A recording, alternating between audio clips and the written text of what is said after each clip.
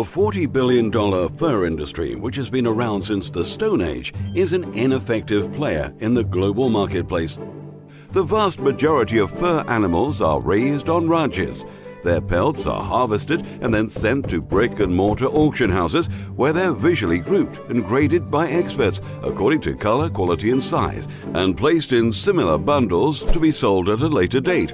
Auctions will only take place when there's sufficient inventory, which sometimes means that ranchers who get paid from auction proceeds could be waiting a long time to get paid. Many of them have to borrow money to stay in business. Auction dates are set, and manufacturers and pelt brokers travel from all over the world to view and bid on and buy bundles. After an auction, a manufacturer will normally direct his bought bundles to be shipped to either his factory or a chemical plant for treatment, while pelt broker buyers may store them for future demand. Once garments are processed, manufacturers' samples are displayed at fur industry shows around the globe to solicit orders from retailers who ultimately will sell them to consumers.